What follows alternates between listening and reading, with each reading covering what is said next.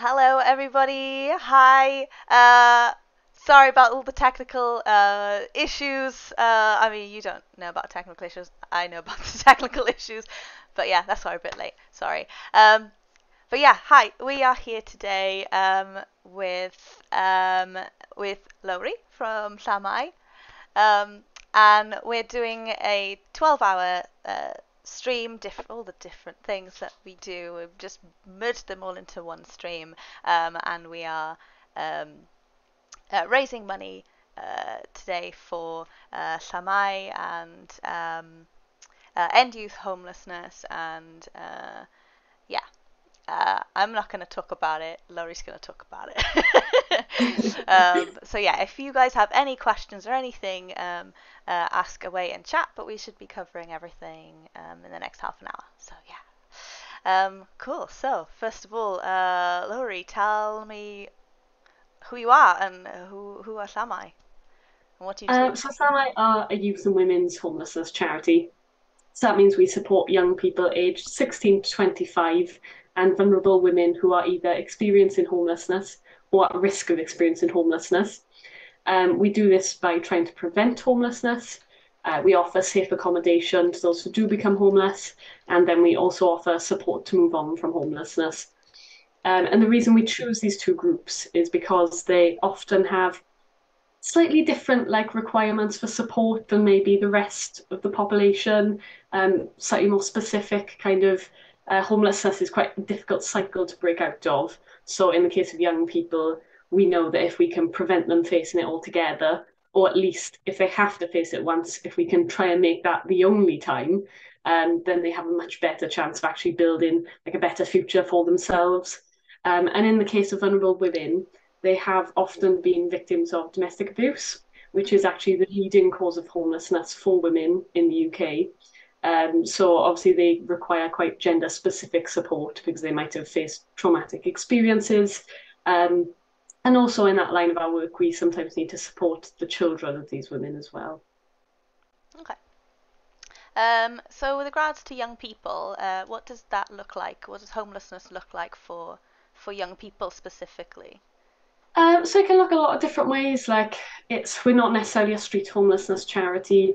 You don't have to be sleeping on the streets to access help from us. It might be sort of sofa surfing and things like that. And that's when we try and we try and prevent even sofa surfing. We'll try and sort of identify young people who are at risk of becoming homeless. And we do this in a number of ways. One example is our Upstream Cymru project. So that's like a survey undertaken in schools, and it basically identifies who is high risk of becoming homeless by factors such as disengaging with education, or they might be having troubles at home with a parent or carer. So hopefully we can step in then and prevent homelessness by we do family mediation. So a support worker will go in and try and improve the relationship between a parent and carer and the young person so that it doesn't escalate to a point where they feel that they can't stay at home anymore. Yeah. And then we also have another program called Emphasis, which focuses more on the education side of things. So a support worker will try and make sure a young person stays in and engages with education. It's not always possible to prevent homelessness. Sometimes it does Mm. happen. So then it's important that we offer safe accommodation and then support to move on as well. Yeah. Cool. Um, so yeah, so safe accommodation is important part of helping people who are facing homelessness. Um, how do you provide safe accommodation? Yeah, I think safe accommodation is probably one of the more kind of obvious ones. If people think of homelessness charity, that's what they think of, giving people sort of somewhere to sleep. But we try and make it a bit more than that at FMI. So for our young people, we will limit our houses to no more than 9 young people Okay. in a FMI house. And the reason we do that is because we want it to be more like a home, not just a place to sleep. So they're given their own bedroom, their own space, they can call their own, and our support workers will then support them to try and live as independently as possible within that house. Yeah. So it's really, it's a home, not just somewhere where they've got a bed. Basically, we try and make it a real home. And then in the case of our domestic refugees, as I mentioned before, they'll be like gender specific, just to make sure the women can feel safe. Obviously, they would have faced traumatic experiences, and they might have their children with them as well. So they need that safe space where we can support them to move on from homelessness as well. Yeah, exactly. Yeah. Um, so how do you help them move on from homelessness then once they're in this accommodation and It's I think support to move on is a really important step. It's not always one that's necessarily thought of immediately, but it's one of those things like we can give someone safe accommodation for a while, but if we're not going to equip them with the skills to live independently, then they might end up in that cycle and they might end up homeless again. So there's sort of some of the more obvious things like helping them to achieve qualifications so they could get a job, enter the world of work. Obviously that's a big step towards independence. But there's other things that as equally as important, like just life skills, cooking, how to be a good tenant, even things like going on a weekly shop, which is something I think a lot of us we know how to do, and we yeah, we just kind of take for granted that we just know how to do it because we went with our parents and we saw what they did. But often some of our young people won't have had that experience, so they won't know how to do it. So they need help yeah, with things like that. Engagement trips are also really important, and that can be things like a day out at the beach or a trip to the museum because it's a new experience. So it builds confidence for our young people and it improves mental well-being because a lot of them will have faced adverse experiences as well. So it's really important to address that and try and give their mental well-being an uplift as well. yeah. Oh, nice. Um, and is it just charity based in Wales, Llamau? It is, so we are Welsh charity. We work across Wales. Most of our support is in the south. That's where most of the population is. And we work in pretty much most of the counties in South Wales. So, Cardiff, Swansea, RCT, Neath Port Talbot. I won't list all of them, but we do have some work in North Wales as well. And one of these things is our Tea Pride House. And that's basically one of our young person's houses, but it's specifically for LGBT young people because I think it's quite a shocking statistic, but they're 4 times more likely to become homeless than their peers. So it's really important for us to offer a safe space just for people within the LGBT community so they can get the support they need to move on from homelessness. And I think that's something that we would like to expand a bit to not just have in North Wales, but have those facilities in South Wales as well if we can. Mm.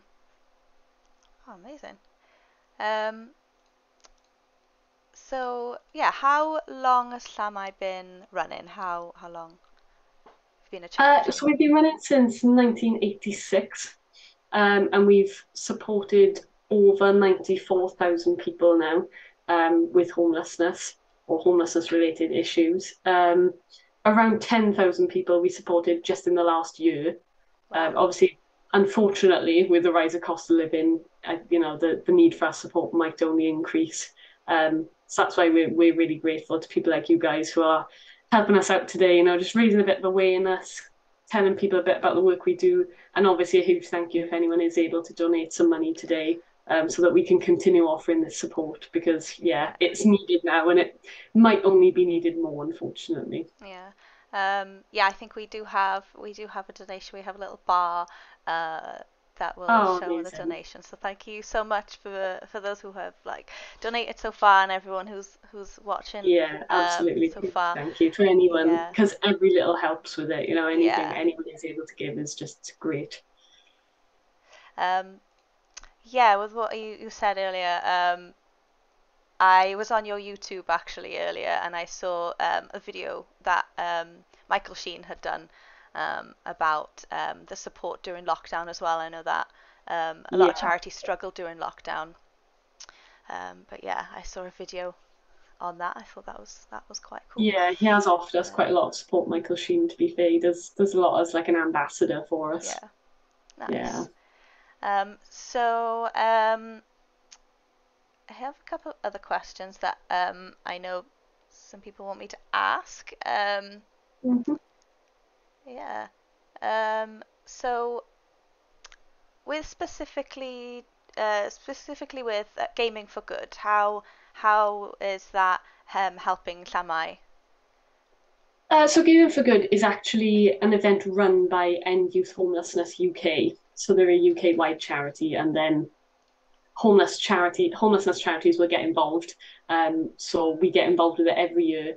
And it's just, to be honest, it's a good opportunity for us. I talked about raising awareness. Obviously, raising money is a big part of it as well. But it's a good opportunity for us to raise awareness in maybe a bit of a younger sort of group of people. A lot of our events are more geared to kind of middle-aged range. So it's good to be able to open that door and kind of talk to people who maybe wouldn't necessarily come across them Yeah. um, or wouldn't have an opportunity to get involved in one of our other events, or maybe wouldn't want to get involved with one of our other events. But gaming is like, obviously the Yeah. thing that you do.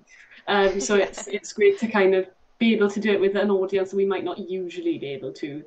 And I think it's got quite a nice synergy, kind of gaming and homelessness, in that they're both things that are maybe sometimes not very well understood by a lot of people, or maybe people have a certain preconception of it that's not true, and they learn more about it, and it's Yeah. like, oh, okay, they understand it more then.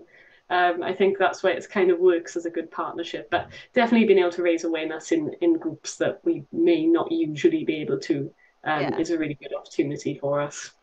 I'm really glad as well that we can do this because we're not, video gamers as such, and it also brings awareness that Dungeons and Dragons Yeah, is a game that you can play with hardly any money at all. You don't have to have all this like yeah, setup and absolutely, things. exactly. So It's not, people do hear gaming and think of video games, but we invite people to get involved with this in whatever way they want, basically play whatever game you want, and yeah, just raise awareness and raise some money as well if we can. yeah, definitely.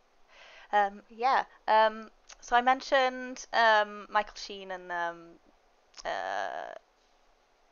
uh, the lockdown and stuff earlier, Mhm. pandemic. What has that been the biggest hurdle in the last few years, or is there anything else that's been the biggest hurdle? Probably have to go for the Yeah. pandemic because obviously that was a very difficult one, and for Yeah. for our support workers who work face to face with young people and stuff, that was made very difficult and at times impossible. And from a fundraising perspective as well, we weren't able to go out and talk to people, so raising awareness was really really hard because everything had to be online. um, so it probably would have to be the pandemic. We have recently lost some EU funding as well, so that's also been quite a big obstacle because it's kind of like Yeah. a chunk of money that we had to spend on our support services that now we're like, we gotta find that from somewhere else because our income might drop, but the need for support doesn't. So if there's any Yeah. money lost from the pandemic or from EU funding, we've got to make up for it. Basically, we got to find it somewhere else. So Yeah. yeah, probably the pandemic number one, but there's quite a few. Yeah. Yeah. um, yeah. And what has been the most rewarding thing since you've been a part of Llamau? That's another hard one to answer. Actually, I think actually my it's not far off a year now, and I've learned a lot in that time. Obviously, there's the kind of obviously rewarding things like the stories or our success stories, basically about the young people that we've supported, achieving qualifications, Yeah. getting their first job, renting their first flat, things like that. But there's also the side of it that I like, being able to get out in the community or meet people like yourself who I wouldn't necessarily meet otherwise. Yeah. Knowing how many people are just want to help and want to offer support is really like restores your faith a little bit. It's quite heartwarming to see the amount of people who will get behind us and be like, "Oh, yeah, we really want to support you in any Yeah. way we can." And that is a really rewarding side of it as well. Yeah. And hopefully you'll be doing some Dungeons and Dragons soon. Yeah, see, my friends have been trying to get me involved with it for a while, so I think I probably should now. I'll be an Awesome. expert after I've watched your streams, and then I'll Exactly. just. Yeah.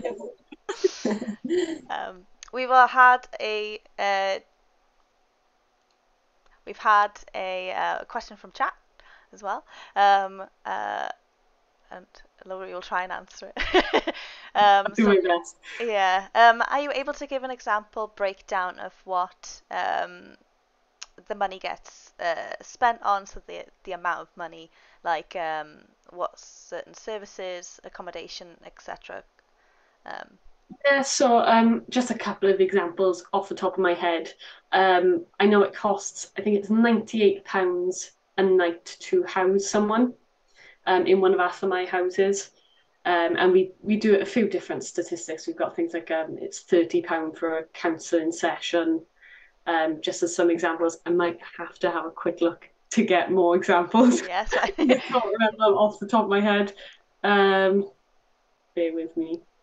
that's all right. Should be able to find it. I know we've got some on our website. Yeah, so Yeah, we've also got some examples like £16 could buy learning materials for a young person to achieve some qualifications. Obviously, I mentioned that in the support to move on stuff. yeah, We've also got £50 could pay for a mum to attend you and me mum sessions. So that supports victims of domestic abuse to develop relationships with their children and teaches okay, them strategies basically on how to keep their family safe. And the only other example is the one I already gave, which was the £98 to house someone for yeah. one night. It's quite a lot, actually. Yeah. Yeah, it's not cheap, and like I said, with the rise of cost of living, that's actually increased quite a Mm, lot this year. I know when I started, and like I said, I've only been here for about a year. That was £91. So that's increased of about £7 per person. Obviously, that's an average statistic, yeah. but yeah, that's quite an increase when you think about the amount of people. If we're supporting hundreds of people in houses, and that goes up £7 per head in the space of a year, then it really adds up. Okay. Yeah. So we have a few minutes left. Where can people get information about um, Llamau and how can they get involved in helping out and things? I have put a Um, link to the Llamau website Oh, fab, there. yeah. So That's the yeah, thing. There's loads on our website. If people want to get involved with fundraising stuff, we've got a whole host of like events on there. We've also got our fundraising at shamai.org.uk email address online, so people can email if they wanted to do something completely different. We've got events like Gaming for Good or 10K runs and things on there. But if people want to get involved, then we're happy for them to do whatever they want to raise awareness or raise a bit of money. If people are looking for actual support from Sinai, then usually we'd recommend going to local councils first. Whether you're homeless or you think you might be at risk of becoming homeless, they should be able to help. We do also have a youth homelessness helpline that's run in partnership with Shelter Cymru.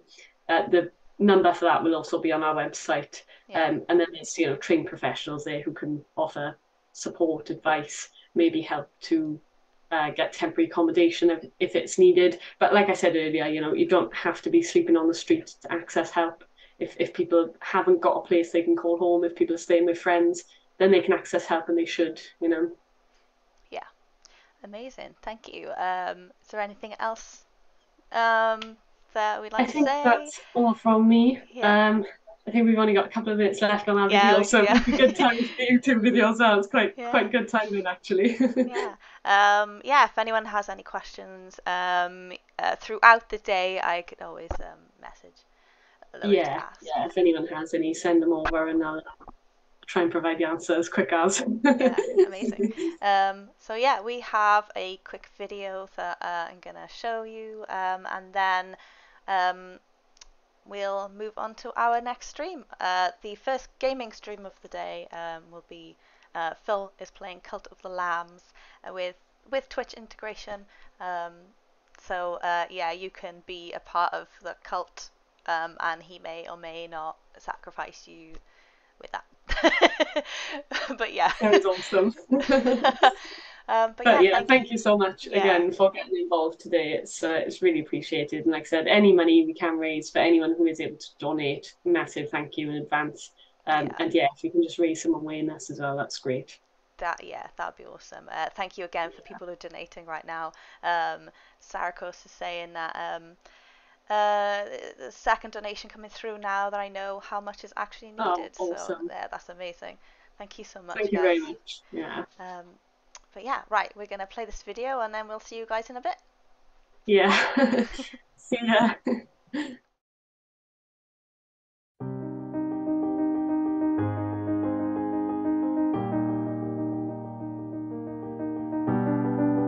Homelessness is defined as the state of having no home. But at Llamau, we know it is so much more than that. It's a young man struggling with acceptance, moving sofa to sofa, trying to find a new home. It's a woman trying to escape a partner that's made her home an unsafe place to live. It's a 15-year-old boy who, through no fault of his own, has had to sleep on the streets. Homelessness doesn't happen because individuals make bad choices. People who are pushed into homelessness have already been let down by a system that's supposed to protect them. That's where Llamau come in. Llamau prevent people becoming homeless, provide a safe home when they unfortunately do, and support them to move on to a brighter, independent future. We couldn't do this without amazing people like you. Every challenge, every event, every step that you take on for Llamau is one step closer to helping young people and women facing homelessness in Wales. What affects one of us affects all of us. Together, we can end homelessness.